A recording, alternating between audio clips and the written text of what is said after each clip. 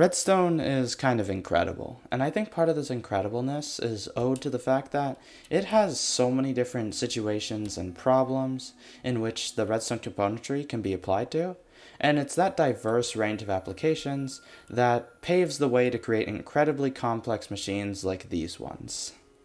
Yet, I still want to point out that not every situation is covered by your standard top 3 rows of the redstone tab, because sometimes you'll find yourself in situations where you need a little bit more of an exotic kind of material, like scaffolding. So, today we're going to be talking about the slightly more unconventional forms of redstone wiring. Alright, so first we have wallstone. It's essentially when you set up a tower of walls like this, and by adjusting the shape of the very top wall, you can actually change the shape of all of the walls below it, and this change can be detected by observers. Thus, this allows you to very easily instantly transmit signals from tall places to low places. A really good example of why you might use wallstone is for this giant elevator I designed a while back.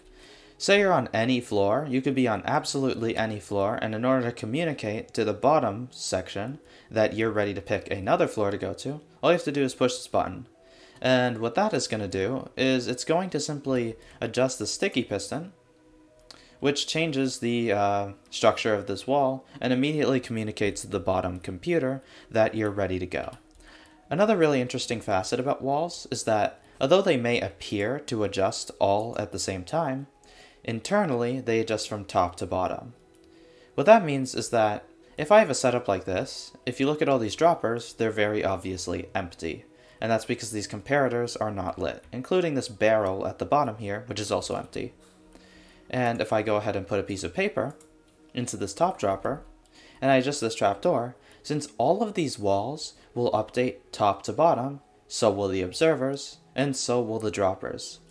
Meaning that our item is immediately accelerated to the bottom, because inside of the game tick, the droppers update the top one first, then the next one, then the next one, then the next one, so and so, all the way until your item is accelerated to the bottom in one moment.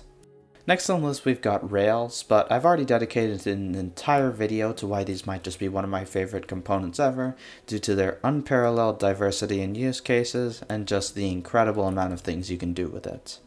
So, on to the next thing, we've got scaffolding. You may have seen it used in this kind of setup before.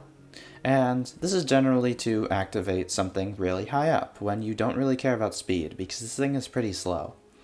The reason this works is because when this trapdoor opens, this scaffolding is no longer supported, and that is just communicated to all the other scaffolding, which causes an update, and observers can pick on that. However, this is not actually the way I use scaffolding. I am mainly here for the fact that every single piece of scaffolding updates one tick after the one behind it. And if you look at the lamps up here, you can see that each one has a slight delay between the next one activating. And this is actually half the delay that you'd get out of a normal observer chain. Now what this is really useful for is that you can actually get very high levels of precision, which I've talked about before, but just to show it off here, we've got a 2-tick set of repeaters here, and a 1-tick set of repeaters here. And if I push this button, you can see that this piston is clearly firing in between the two. So this is how we can kind of create a 1.5 tick repeater. Next, we have bubble columns. And the way bubble columns can be used in wiring is essentially just a instantaneously triggering tower. And I say kind of instantly with an asterisk, because although technically it's communicated instantly upwards, there's kind of a little bit of delay time where the bubble effect is actually applied. That delay time is kind of different whether you're removing the block or replacing it, but it can still be incredibly useful in a lot of situations. One really great example is ENX04's raid farm, because the bubble column that's installed in this thing actually both doubles as a way of installing the villagers, as well as communicating from the bottom of the machine, where you stand, to all the upper modules and things. There's also 3 of them at the heart of this giant elevator I showed before, and that just kind of goes to show that bubble columns and wallstone really lend themselves nicely for incredibly vertical machines. Honorable mention to the very crude but definitely a useful setup where you just essentially throw garbage out of a dropper in the sky and have it land in some sort of trigger system. And although rudimentary, it's definitely still an optimal way of sending a signal from a really high location to a really low one, because it's just that reliable. Something you can also do here is put powdered snow, which kind of eliminates the need to have some sort of exterior shield to kind of negate that horizontal velocity that makes the items fly off in random directions and not land in the hopper or string that you want it to. The powdered snow immediately cancels it and makes sure it falls straight every single time. Now we're completely outside of the realm of normal use. We're going to be talking about leafstone, and leafstone is essentially using logs and leaves to transmit signals. Despite the fact that player-placed leaves actually don't decay, like normal leaves do, spawned by trees, they can actually still detect if they're being supported by logs, and this value can actually be detected by observers, which means we can use it to transmit signals. The only use case that it actually has is that it exhibits very similar properties to scaffolding, in that it has that 1-tick precision, but the only caveat is that it actually has some weird artifacting when you remove the log. As you can see, these extra lanterns get powered a second time. It's kind of difficult to see, but it's really irritating when you want to do useful things with it.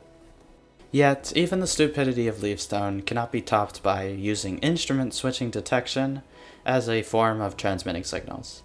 As you can see with this feed tape here, we've got moving emerald blocks and moving chains, and this is actually triggering this note block. And what's happening here is emerald blocks, when under note blocks, produce an 8-bit noise. Chains are exactly the same as air. They produce the standard note block noise. What's happening here is, since we're cycling around these blocks, whenever there's an instrument present that isn't just chain and air, like an emerald block, it actually changes the instrument to 8-bit, which can be detected, and when it switches out, can also be detected by this observer here. An honorable mention goes to wall detection, which is basically the use of a wall block to detect when the block it's touching has transformed from either a solid block to a non-solid block, or a non-solid to a solid.